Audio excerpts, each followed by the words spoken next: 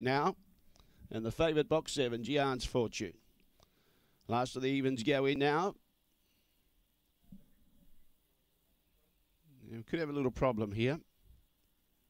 A little bit of walkie-talkie action going on down at the starting area.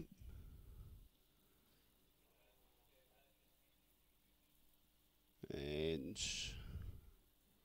I'm really not sure what's happening. Oh, we might be waiting for people to move down from outside there.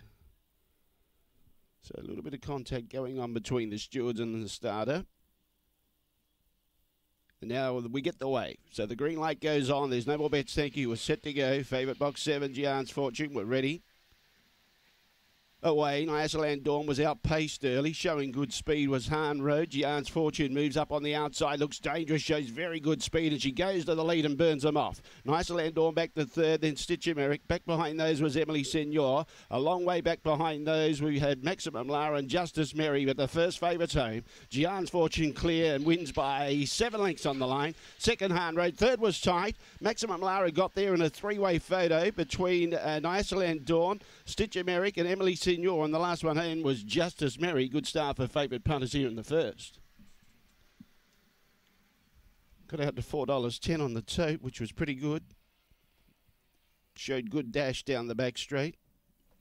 Black Bitch, May 2016. Beckham Bale at a Juchon Fortune.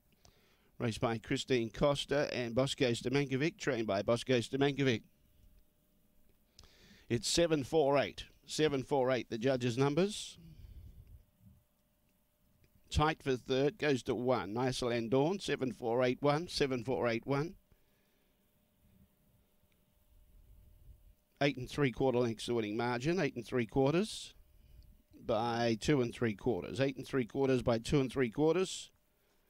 7481 and 6, 74816. And the tote dividends won't be too far away. 7481, 7481.